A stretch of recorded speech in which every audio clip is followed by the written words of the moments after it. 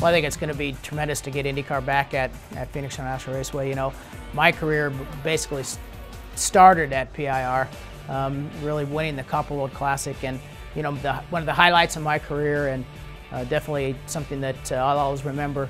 A very difficult midget race to win, and obviously something that, like I said, propelled me into the chance to get to IndyCar. PIR has such a great tendency for side-by-side racing, and I think we're going to see great action, great interaction with the fans. And the IndyCar is so fan-friendly, and really could get down and close to the cars. And it's going to be a great event, and I think we'll have a packed house for it.